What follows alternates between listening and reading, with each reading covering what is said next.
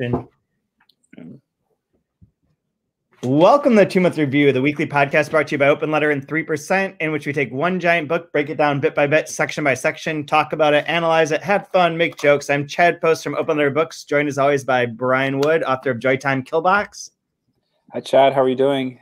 I just was sitting outside my office for 45 minutes waiting for someone to come and let me in.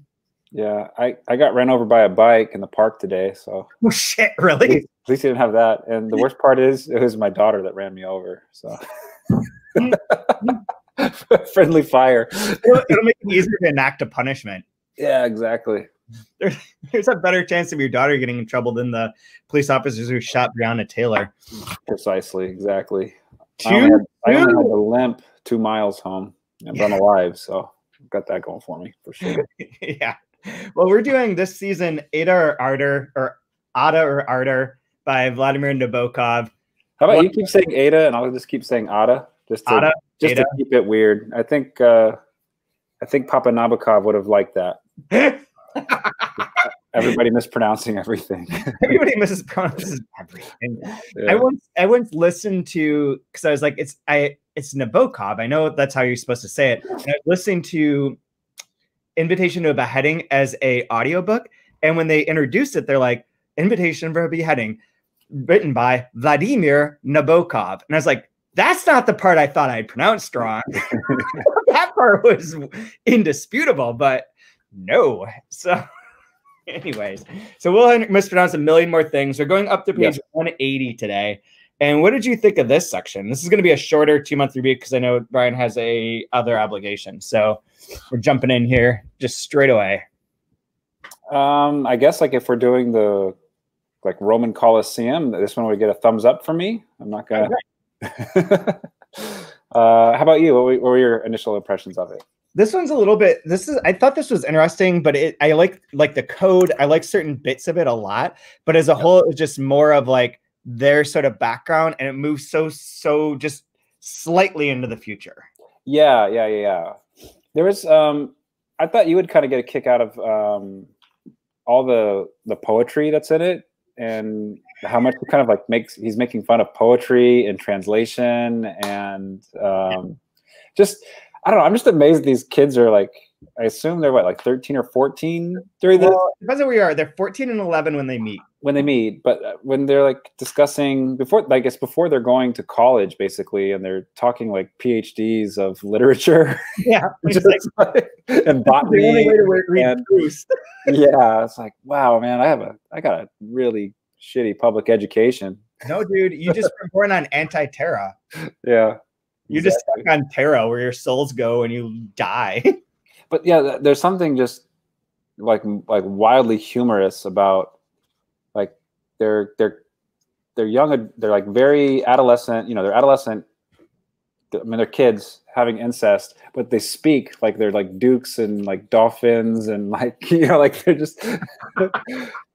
When I summer, I like to take with me the plates of the original land grants to see where the borders are. And I walk with my horse Minion to check the borders. Oh my God! I find borders cumbersome. I'm more interested in the fauna. That's what they're discussing as they're having incest with one another. Like I like how you call it having incest. Yeah, exactly. Just having sex, they're having incest. Like it's it's like you're ordering off the menu or something. Yeah, like I looked that up once on Urban Dictionary, and I'm not that flexible. Yeah. So yeah, I mean, I just keep finding it. Just like there's a joy and a delight and a humor with the way he's tackling all of this. Yeah. Absolutely. There are so many good little bits about incest in here that are really. That's a really weird line to take out of context. I really hope we're not getting somebody joining us for the first time, that's the. Get ready. That's the jewel that they pluck. There's a lot of great incest lines in this chapter. There's some solid incest talk. Seriously, there is. Like on page 133 is where it starts, and it's got, so one of our listeners name checked this, but at the bottom of 133, and this is why I feel like we should start here. But as Judge Bald pointed out already during the albino riots of 1835, which automatically I'm there. Yeah, he's having some fun. Practically all North American and Tartar agriculturists and animal farmers used inbreeding as a method of propagation that tended to preserve and stimulate, stabilize, even create a new favorable characteristics in a race or strain unless practiced too rigidly. If practiced rigidly, incest led to various forms of decline, to the production of cripples, weaklings, muted mutates, and finally to hopeless sterility. So they have like a whole section in here. This exact section on mine. That I'm glad you brought that up, because that's something I really honed in on. Well, it's weird because it's creating this sense of this other world's like, well, I mean, okay. I assume this. I assume that this is like an imaginary or made up version of like how incest became blocked or like banned in Anti-Terra, but this could be real for all I know, except for the albino riots. I don't think that's real. Well, I thought it was interesting. I was just, maybe it's just the political environment we're in or what's going on. But I like the idea of on the American frontier, there was really like no choice but inbreeding to like propagate and take over the land in some ways. And just, there's like obviously there's the jokes about in the South sleeping with your sister or kissing cousins or that sort of thing. But like that cliche has to come from somewhere, right? Yeah. Yeah.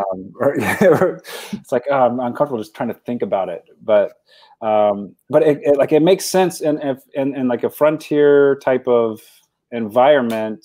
You have limited options of how to keep the species going, right? Yeah. And then in this, I like when they're talking about like divinity, and it makes you think of like royal blood or the way like how a pharaoh would keep things very close within the family. Or family bloodlines. And then with this family tree, it feels very royal as well, right? It's like a double helix, because like their uncle is their dad's brother. It's so hard. He makes it so twisted. Like this, everything I'm reading in this, it feels like it's writhing and it's twisting and it's braiding and it's moving and it's changing. Yeah. Right.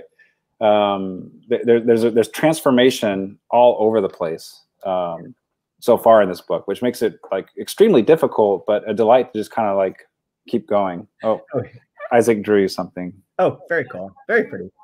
She said it's Rapunzel. Okay, we're live right now. We can show them as soon as we're done. Okay. But I like that Rapunzel. That's super good. It's one of the best drawings yet. This just occurred to me as you're saying that. So this part about I mean, there's funny bits in here too, about breeding woollier sheep or whatnot.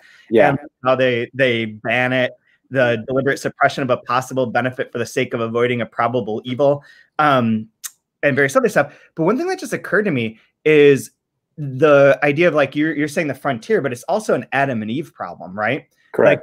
Like Adam and Eve have Cain and Abel, and then where do anyone else come from, all that kind of stuff. And it occurred to me that like Adam and Eve isn't that far from Ada and Van. Yeah. Like, well, we were bringing up last week too, discussing like, for me, it's very Eden-esque, if that's a word. Yeah, it is. Where they're in this idyllic garden, and then he's like the snake, right? He's this satanic figure that spoils this beautiful paradise. He's a snake with the River Nile. Yeah, exactly. Yes. And it's also like biblically the seed of sin coming through man and through sex and through propagation. Like, so, like you can go to the importance of the Messiah being born of a virgin so that it can't have the sin of man in its bloodline or whatever. But there's definitely this Garden of Eden thing going on. There's this sin thing going on. And we keep getting divinity, transfiguration, all this heaven and hell language in here as well with Terra and anti-Terra. So, I mean, yeah, because it is in this section where she says something about like Terra is where your soul goes. Yeah. And then even too within the family, there's like people named Demon. Oh yeah. Right. I mean, like as if that like didn't hit us over the like wasn't subtle enough with all the other stuff. And here's Demon. Yeah. Very true. Yep. Absolutely. Yeah. This one also, that same section though, but not to hammer this home anymore, but not about the incest part, but right afterwards it says journalists made a lot of the wedding. What are we doing here? Whatever. There's a wedding. And the shower gifts of well-wishers. And on the same day, Gamaliel, then a stout young senator, thumped a conference table with such force that he hurt his fist and demanded a retrial and capital punishment.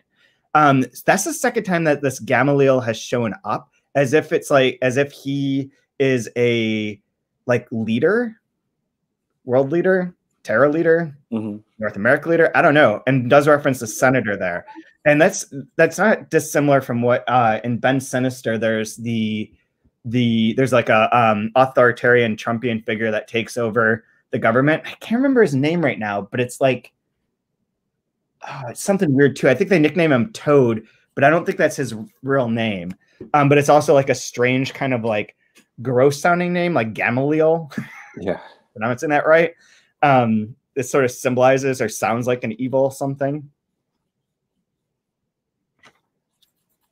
But it's interesting. One of my other, there's sex parts in this one, brilliant again. Yes.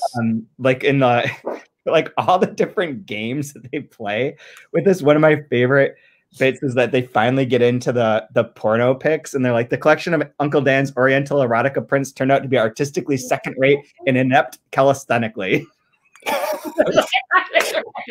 It's like these 14 and 11-year-olds are like, this shit ain't good enough. We don't more get dirtier. Yeah, the kids these days have no idea like what it was like to not have any option for pornography, right? Like the only option for pornography was going through the local woods until you found a Playboy. Yeah. A discarded Playboy from a vagrant. Sleeping materials. You look like you're puzzling something out. Oh no, I really liked where it seemed like in these chapters too, Ada's notes get a little snarkier and kind of starts punching back a little bit or making fun of whatever Van's grandiose idea is. Like she keeps kind of cutting him down. And I think we see that beginning at the end of 20. You kissed and nibbled and poked and prodded and worried me there so much and so often that my virginity was lost in the shuffle. But I do recall definitely that by midsummer, the machine which our forefathers called sex was working as smoothly as later in 1888, etc., darling. Marginal note in red ink. Yeah, absolutely. And then later, there's a really good one where saying something like, I couldn't remember quite what happened or whatever. She's like, trust me, I don't remember. It was completely forgettable. Oh yeah. It's like, we don't remember what we talked about. And she's like, it did not matter. Yeah. That is irrelevant. She does have the one nice thing though, too. It comes at the very end, right? Isn't it the end of, here's the other mean one. Yeah, 26. I suggest omitting this little chapter altogether. Yes, that's the one with all of the games and the note, like, how clever am I? Here's our codes. Here's our cipher. Here's, and it goes on, and she's like, just cut this all out. This is one transformation part. There's two things that come to mind when you're talking about the transmogrification or transformations, and in a biblical sense, but it also is probably in a butterfly sense, or could be. Anyway, she's a natural scientist. The butterfly stuff is all the Nabokov. They use enchantment. He uses enchant specifically in this chapter. And like, there's that sort of idea. I don't know that he would, I don't know like exactly, like I haven't done a thesis on Nabokov's butterflies, nor have I read the book called Nabokov's Butterflies. But there's the idea that like, they took this thing as young kids and then it's been transformed. It's being transformed into art now. This really horrible thing, this like caterpillar, whatever, to make the metaphor, this caterpillar being their like incest is cocooned, they're wrapped off, and now it's being transformed into this like elegant, beautiful book. And like, that's what she's sort of poking at, and the unreliability of it, that the real thing was, or not the real, but the thing was just this kind of gross cocoon. Yeah. Yeah, that's a really stretch. That's a stretch. Yeah, I mean, you could say with a name like Ada, like the A being one wing, the D being the body, the A being the next wing, perhaps, because you see a lot of the, kind of palindrome-esque language in it, which kind of might allude to butterflies. But I really honed in on with this as well is all the like flowers and botany. Yeah. With that, literally being butterfly food, right? Mm-hmm. Yeah. Which anybody that collects butterflies, I assume, is going to have to know what the preferred foods for butterflies are as part of the predatory nature, like to find them. And so I find it really interesting. There's always seemed to be a lot of flowers around. Yeah. Yeah. It's very true. It's very true. Flowers and poems. So many poems. Plus too, like, not to be all like, O'Keefe about it, but I was looking up some of the flowers that are in these chapters, and I mean, they're very sexual in the way they appear as well. Some of the flowers that he's choosing, not necessarily orchids or anything, but like they're very like sexual and alluring in the way they look. And so I think he's very careful with what he's choosing as they're going through their passions and stuff. There's a way that too is sort of like the natural, like the natural side of things than her being like a naturist and saying like their attraction and their like sex is unnatural because of the societal part of it and because of the knowledge of who they were. But to them, they're just like two innocent, or the way that Van's portraying it is they're like two innocent kids who just like want to have sex. Yeah, there was one on page 148. That jumped out for me. What picture do we have now? What is this? This is a picture of a guy named Eugene. In case you're wondering. Thank you so much. Great picture. I appreciate that one. Thanks. Chad, I think Chad always wanted a picture of Eugene. Sorry, I lost the page. It was 148. Do you know which one I'm talking about or no? Is it the one that says, Ada said, officially we are maternal cousins? And yeah. Cousins can marry by special decree if they promise to sterilize their first 5 children. But moreover, the father-in-law of my mother was the brother of your grandfather, right? That's where I was just like, what the shit? What? Yeah. And then a little bit further down, physically, she continued, we are more like twins. Oh, yeah. Yep. Than cousins. And twins or even siblings can't marry, of course, or will be jailed and altered if they persevere. Unless they're specially decreed cousins. Yep. So I thought it was interesting when physically she thinks they're more like twins. Yeah. There's that AV, like V being the opposite of A as well. Like yeah. Those things linking together. Yeah, I read Da Vinci Code, so I know that's that's Illuminati stuff. Oh shit, is it really? I didn't even know that. No, I think like one is a female sign, one is a male sign. Like I only watch Tom Hanks movies. Yeah. It's all I only watch Bosom Buddies. I didn't even get to he's a film actor. The Burbs is really like the top of his game though. Not to chase a rabbit, but what happened to the good old days where you go to a pitch meeting for a sitcom, they're like, we'll tell you about the sitcom. So it's 2 dudes and they're going to dress up like women so they can live in a women's dorm. And they're going to become attracted to all the women, but here's where it gets complicated. Because they can't let people know they're dudes or they'll get kicked out of the all-women's dorm. That sounds brilliant. Let's do it. We'll have some shower comedy, some bathroom. What a terrible. And it would make it be better if we got Billy Joel to do this song for the beginning of it. Did he really do that? Yes. Oh my God, I didn't realize that. Oh, it's the worst, one of the worst intros for a sitcom. It has like juggling, them being friends. When they go shopping at the grocery store, one guy just throws all the oranges in the air, and Tom Hanks has to go behind him and catch them all in a paper bag. They're just living their best life while they lie to everybody and and live in an all-women's dorm. You creeps. Billy Joel and the story songs. Yeah, I guess how many episodes there are of that? I have no idea. 37.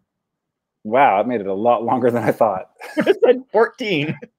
Eventually, they got found out that the 6'5" looking lady with the deep voice was not actually. I'm willing to bet that if Bosom Buddies was on a streaming platform, it's been erased. Probably for anti-trans jokes and sentiments. It got replaced by Cuties on Netflix. Yeah. Have you watched that yet? No, but I've heard it's great. Okay, I haven't watched it either. I heard it's interesting. I know the Netflix, the controversy people wanting to cancel for it, but people I know that saw it are like, it's a really good movie. Oh, I don't know what it is. It's not what you think it is. It's like memes. And so I just learned out what a meme was not too long ago. And so I'm really catching up on all the memes. It's where Spider-Man points at Spider-Man. Yes, exactly. A meme is just a colloquialism in picture form. No, but I mean, Bosom Buddies, I guess. There's a lot of transformation going on, like big time. I'm expecting to see a lot more. I think he's really set up some avenues. I'm really curious to see where we go, where we explore. But I'm going to save one section because it's my favorite quote. Okay. And I think it goes to speaks to something that Rodrigo slightly referenced last week. But we do get a little bit of a time for them. Like it says how long, so they depart from each other. They stay apart for X period of time. Where is that? I'm missing it. But it does explain what their separation was and how they don't see each other for a number of years. But they have, during that time, they create their own way of writing to each other that includes a code. And that is what chapter is that? 25? Yeah, 25 has the first reference to it on page 157, where Van's leaving. He's leaving on this September morning. The summer of 1884 is over. And he's like, I need to go in and get some, I don't know, mushrooms, whatever he needs, into the woods. So he stops. And then it says, this attire, so it says, Van plunged into the dense undergrowth. He wore a silk shirt, a velvet jacket, black breeches, riding boots with star spurs. And this attire was hardly convenient for making Ada in a natural bower of aspens, lexic musicum, after which she said, yes, so as not to forget, here's the formula for our correspondence. Learn this by heart and then eat it up like a good little spy. Then in traditional Nabokovian fashion, you get the answer to what was happening later, which is also what Freyzan does, where on page 160 and 61, in chapter 26, it explains their period of their separations, which is basically 4 years, from September 1884 to June 1888. And they create a code in which you replace the letters of the word with the letter that comes, the number of letters after the total number of letters in that word. So if there are 4 letters in the word, you go from 4 letters from each of the letters in that word. So love becomes PSZI, blah, blah, blah. And I looked it up. And so that first one, the first... On 157. On 157, that explains it is, okay, so it decodes... So although the passage, this is from the Ada Auckland annotations. Although the passage looks at first as if it is too licentious to print undraped, it decodes as merely making his way through the brush and crossing a brook to reach Ada in a natural bower of aspens they embraced. Tadashi Wakashima of the Kyoto Reading Circle suggested that italicized words could be read also after the comic disappointment of the decoding as an ordinary pornographic metaphor of their sexual intercourse. When this chapter appeared in serial form in Playboy in April 1969, the coded text appeared only decoded. Since the description of the code was not included in Playboy's section. Interesting. It's really hard not. I had a Pavlovian response to say nice. I know. And I did it. I almost felt like I was going to vomit to stop myself. Oh. Just don't do it. Just don't do it. There's no need for that. One of my other favorite bits is where what a great little, again, little game where you think it's going to be something salacious and it's not. Yeah. I mean, isn't that kind of the point of a lot of there are a lot of ideas about codes and meaning? It's that idea that you see patterns and see meaning within those patterns, and yet when you deduce those patterns, frequently they're just not that important, or they're random. And like Nabokov seems to have like such fun with this throughout all of his books, of like hinting at this like grand thing if you can just crack the code. And then when you crack the code, it's like he walked through the woods. Yeah, and he embraced the person he loved. Like, yeah.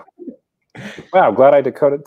It's like the that Christmas story where he gets the decoder ring, and it's like all this anticipation for it, and he decodes it, and it's like, what? That's all it says? Yeah. Are you kidding me? There is a great line when it's talking about the codes of, there's an awful moment in popular books on cosmic theories that breezily begin with the plain, straightforward, chatty paragraphs when there suddenly start to sprout mathematical formulas, which immediately blind one's brain. It's like, this is, so he's even like poking fun at his own doing of this code and creating of this code, which gets like increasingly more complicated to the point of like absurdity. And that's when Ada's like, no, this, I suggest omitting this entirely. Screw this chapter. And then they do have another encounter. She's at school, he's at boarding school, but they're able to go meet with like an intermediary to watch over them. Yeah, and this is where he's like the film expert, right? Yeah, and the Proust expert, and yes, everything expert. Everything expert. Captain Man. He's like Captain Mansplainer, and Ada and the roommate are just kind of like, yeah, whatever. It's like, yeah, who cares? It even references unfair son, grand Joyce, after doing one's petite Proust in Ada's lovely hand. But yeah, it's totally referencing the Joyce and Proust of it all right there, which is fun. But and nothing happens. Like, they don't get to have anything. Then they never invite him back. Because do you take that he was filled with jealousy when he was there?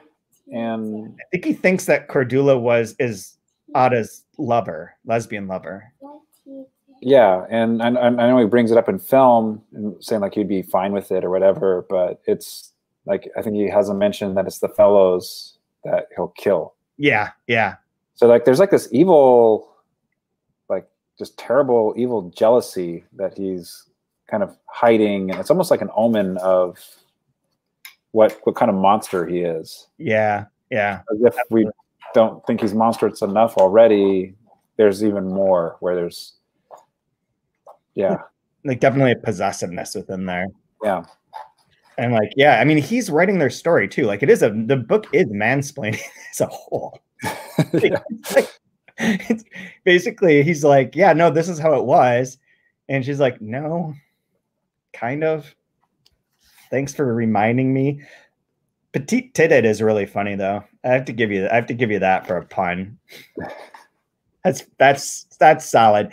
But they go back through and they try and like figure out if they had possibly met at other points in time too.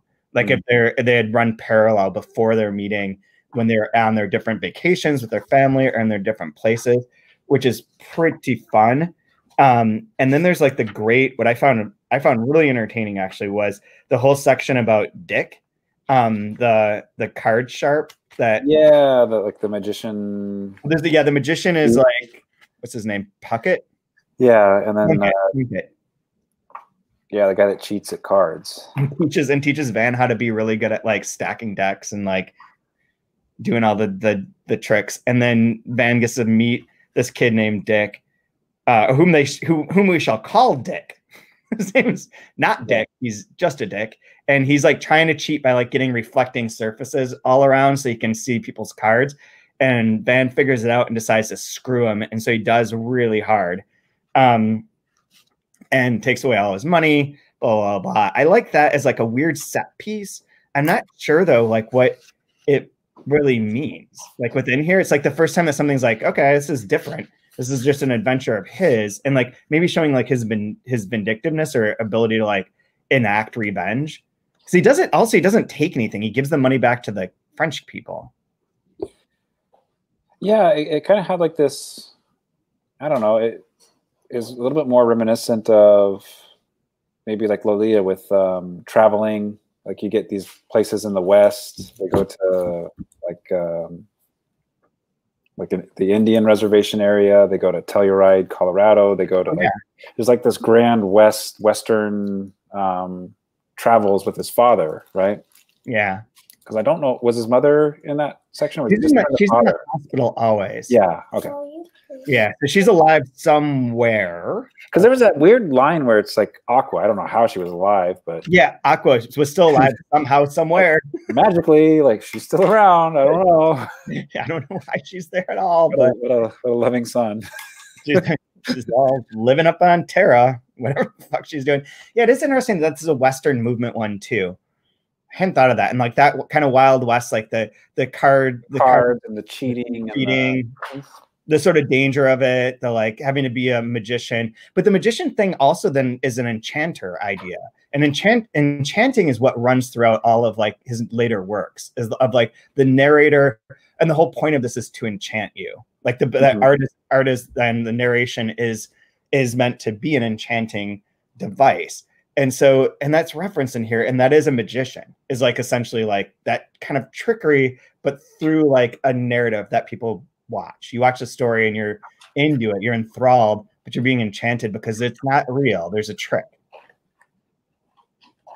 And it's sort of like when you fall into the Humbert thing of like feeling like Humbert isn't evil. He's trying to convince you he's not evil. He's enchanting you. Which is like very satanic, right? A great deceiver. A great deceiver, yeah. Yeah. All so much. Well, I know you have to get going, so you want to do your favorite line? I have a long one.